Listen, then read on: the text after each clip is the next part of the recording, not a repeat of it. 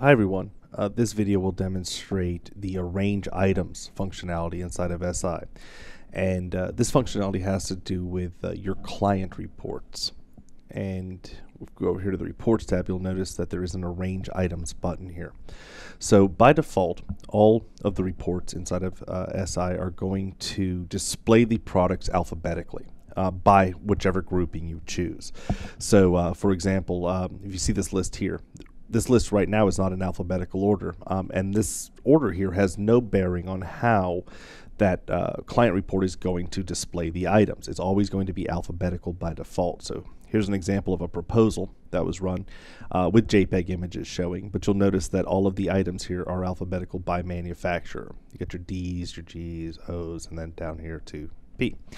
The arrange items function will allow you to choose the order in which the products display on your proposals, which is really nice because you might not want your wire, for instance, to show as the third item, or sometimes small little items will be up at the top, and maybe you want the the TV or the display device to be at the top of the list. So let's go ahead and demonstrate this. All you have to do is click this button when you're inside of a project editor, and it will pull up this form. The default is, of course, to arrange them in alphabetical order.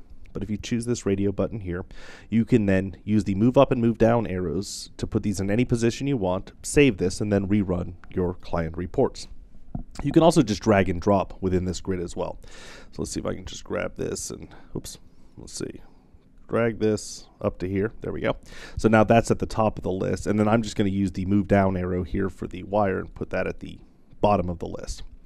We'll go ahead and save that, and I'm going to go ahead and rerun that same report, the one with images. So we'll pull that up here, grouped by location, generate the report,